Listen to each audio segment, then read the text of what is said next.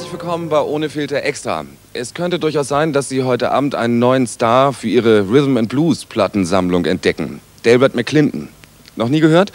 Machen Sie nichts draus. Er war das letzte Mal 1961 in Europa. In Amerika aber ist er bekannt. Er zählt dort wohl mit zu einem der besten weißen Rhythm and Blues Sänger. Er arbeitet viel in den Vereinigten Staaten, über 200 Konzerte pro Jahr. Und wie uns sein Roadmanager verraten hat, ist er in 8 Jahren nur ein einziges Mal wegen Krankheit ausgefallen.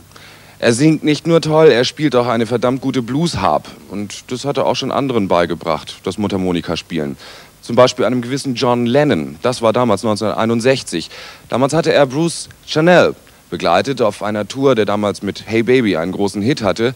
Und im Vorprogramm spielten die Beatles. Im Vorprogramm wohlgemerkt. Und dann kam John Lennon hinter die Bühne und fragte ihn, ob er ihm was zeigen könnte, wie man richtig Mundharmonika spielt. Daraus wurde dann der Beatles-Hit Love Me Do.